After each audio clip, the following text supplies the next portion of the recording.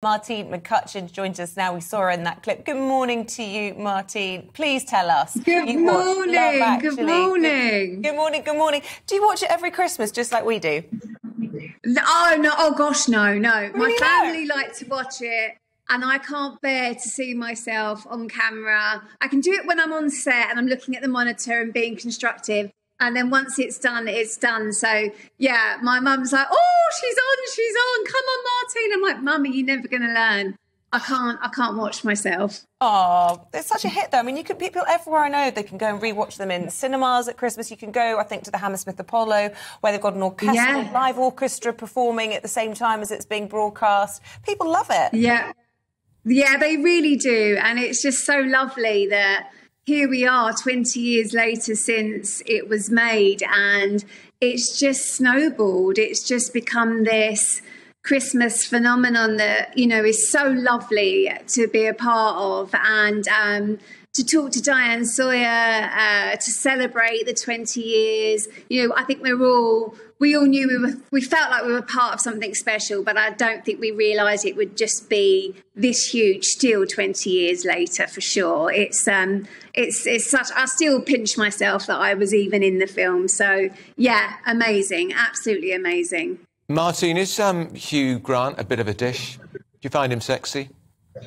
Oh, yeah, of course. Who doesn't? You know, he's one of the biggest movie stars for a reason. And he's very humble about that. But I think, I think he's lovely. And I think that, he definitely deserves his status as the rom-com king. And he's gone on since to do some amazing dramas as well. It's great. It's a great time for him.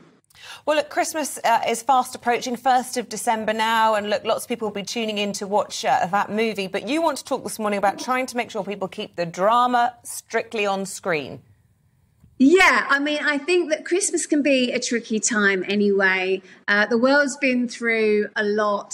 I think people are kind of making sure that they want to buy each other the right presents. And apparently one of the biggest fallouts that you have over Christmas is that people buy each other the wrong presents or an unthoughtful present, or there's pressure that, you know, you're supposed to, you know, not be single anymore. I know my sister's going to get that from our stepdad. Oh, yeah, again, you're on your own.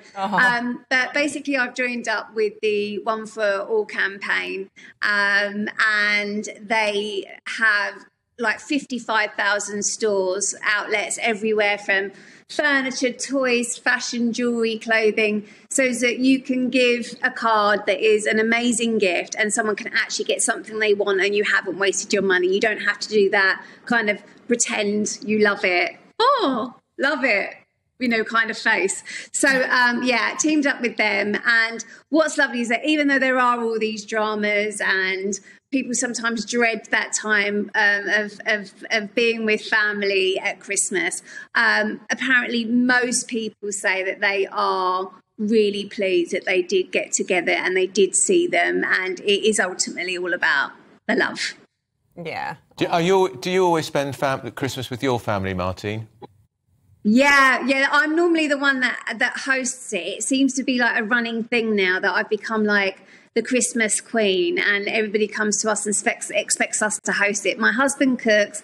I make sure that everything looks really lovely, play loads of music. We've got a big Irish background, so music's always playing, and we sing and dance, and yeah, it's a real time for us to embrace each other. And I mean, of course, we have our moments with each other and drive each other nuts like any other family. But yeah, normally, you know, it's one day where you put all of that to one side and you just cherish each other. Oh, fantastic. I can't wait. I do love Christmas. Are you having turkey? Yeah, turkey and also beef. Bit of a mixture. Okay. God, you really do all the trimmings then. Yeah. Oh, look, I'm just curious. Go for it. But I'm just curious, just going back to Love Actually, we've got a new Prime Minister in Number 10. Do you get invites from Number 10 ever to come in? Obviously, in the film, you were in there working. I mean, did you even get to go in at the time? Have you been inside Number 10? So many questions. Yeah, I was myself, Richard Curtis and his other half, Emma Freud, we were invited to go to number 10 when Tony Blair was our Prime Minister. And I couldn't resist it. It said, don't sit here, but I had to sit in Winston Churchill's chair. And it was amazing. But I surprised Tony Blair and took him in tea and biscuits. He didn't know anything about it. And it was definitely a moment I won't forget, that's for sure. And it was amazing to be inside there looking at, you know, the real history of number 10 Downing Street, thinking of all those things those walls have seen. My goodness me. And it really does look like that staircase, doesn't it? The yellow wall with all the pictures. Yes. Yeah, they really replicated it, like, brilliantly. I was like, wow, you guys have done the most amazing job. So, yeah, it was very, very similar to inside. Spot on. Fantastic. Martine McCutcheon, thank you so much for joining us. Lovely to talk to you.